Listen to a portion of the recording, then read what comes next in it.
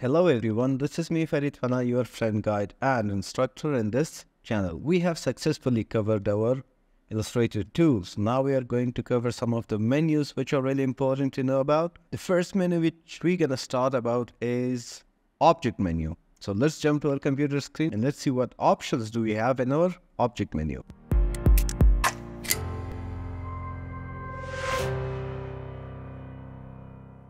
So this is the object menu. The object menu, first we have transform, arrange, align and distribute. Then we have group, ungroup, block, unlock, hide and show all.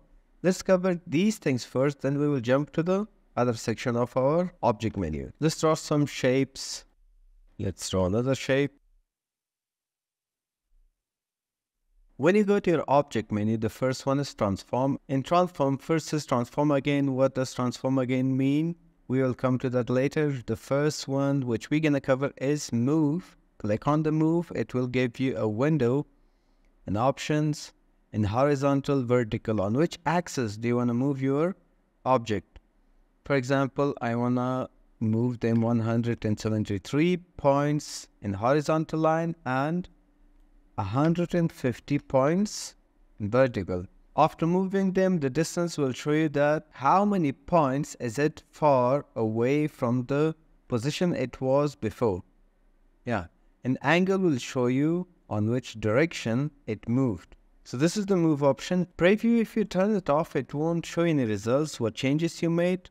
But when you turn it on, then it will show you that before it was here, but now it's in here if you click on OK. If cancel it, it will be right where it was. And copy means I want to have one shape here and the other one here. Click on copy, it will duplicate it. Now what is transform again means? Transform again means the transformation which we applied on the object, apply it again, repeat it to the object which is selected right now. Transform again, then it will give you another copy because from this object we transformed it till here, and from this object it transformed it till this point. The next thing is rotate. In circle you won't see any results because there aren't any edges to see the difference. Let's click on our star, go to object, rotate. We can give them specific angles, on which angle or how many degrees it should rotate it. Same, copy here. Okay, if you copy it, it will give another star. We can change its color. We can also rotate it manually with the help of selection tool. Some of you may say that these things we can do it with selection tool as well. Just click and drag, release it, Control D to transform it again. So this is the things which we can do with the selection tool too. Why do we need to have transform option? It's not like selection tool can do anything like transform tool. Let's go to our object, transform. The next one is reflect. What does reflect do? Let's delete all of them. Click on it, go to object, transform, reflect. It will give you another copy of the same object but reflected, mirror. Change its direction, click OK. You can see it is reflected, but you can't see the difference because all the edges are the same. If it's reflected or not, we can't see the difference. To know it well, let's divide the shape. Go to our scissor tool. Let's cut it from here and here. If you don't know about scissor tool, we have covered everything about the tool menu of Illustrator. Go to the previous classes, learn them, then come back to this class. Let's delete this section now. I have a half star. Now when I click on the object to go to transform and reflect, now you can see it is reflected. If I click on OK, I don't have any other copy of it because I just wanted to reflect the current object or path, whatever it is I've selected. And if I go to transform, reflect it, but this time I gonna have a copy of it. Now you can see there are two shapes right here. The first one is the original, the second one is the reflection of the first one. So we can join them back.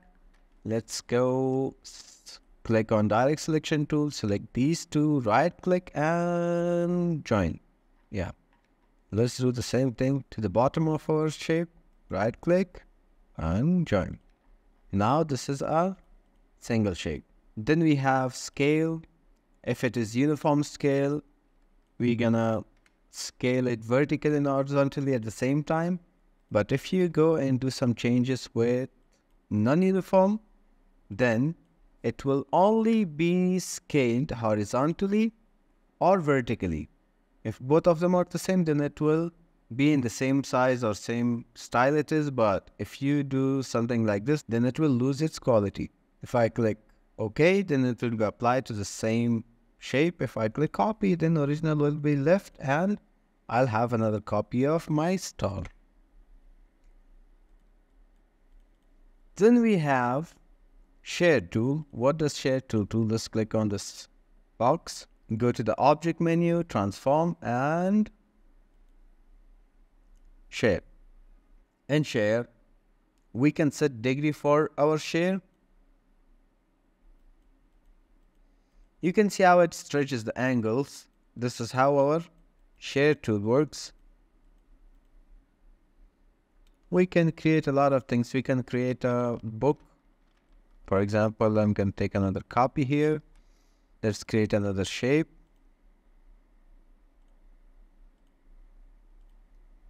Change its color to a little bit darker. We also have Share Tool. Where it is? Yeah, here it is. Reshape Tool. Sorry, Share Tool is here. We can do the same thing with the help of Share Tool, but right now I need to use a Reshape Tool. First select the path, then go to Reshape Tool.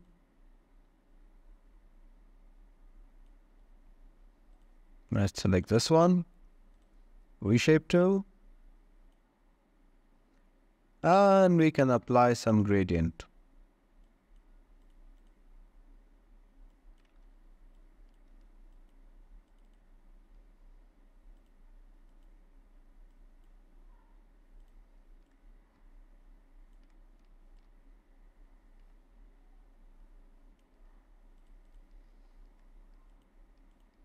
So this is something we can do with the help of transform.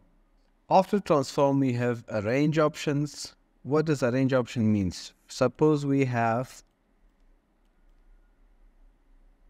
how many boxes? 4 boxes. This one is red. This one is yellow.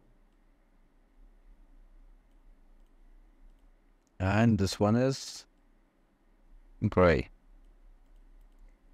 If I want to bring this shape or this box in front of the yellow, what would I do? Go to Object, Arrange, and Bring Forward. Then it will come in front of the yellow one. If I want to bring it in front of the red, go the same thing or do the same thing. Arrange, Bring Forward. If you want to send it back, go to Object, Arrange, Send Backward. It will send step by step, backward and forward. What if it's in the last and I want to bring it in front of the red one? It means not just red one, in front of all the other shapes. I'll go to Object, Arrange, Send to or Bring to Front. Or if I want to send it back, or I want to show all the other layers to be in front of this layer, go to Object, Arrange, and Send to Back. These two options, transform and arrange, are also available when you right click on your shape. When you right click, you can see here is the transform, and here you can see the arrange section or arrange options. After transform and arrange, what do we have? We have align. You can see all the alignment here. For example, let's have a star, a small star, and I want to have few copies. When you select all of them, you can see they are not aligned properly. For example, you can see spaces here, you can see space here, but not here. Just go to Align option, and do you want a horizontal align? Vertically? Vertically to top, then it will align them to the top line of your selection. Or if you want to go to Object, Align, Bottom line, that it will align them to the bottom line of your selection. And if you want to do it in center, let's just do it like this so we can see result more clearly. If I go in a line, vertical align center, then they all will be aligned to center, align to top, and align to bottom. Why do we do this in vertical? Because we want to align it vertically. Simple logic. If there is a design which needs to be aligned horizontally, then we will be applying horizontal align right, center, and left. For example, we have something like this, suppose. Select all of them, go to object, align, horizontal left, so this is horizontal left, horizontal right, and horizontal center, vertical center. We need to click on horizontal center. This is it. There is another option after align, which is distribute. Distribute means how much space do we have here? Maybe 20-30 pixels, but it's not the same space which is in here, and it's not the same space which we have between these two. The same goes for others.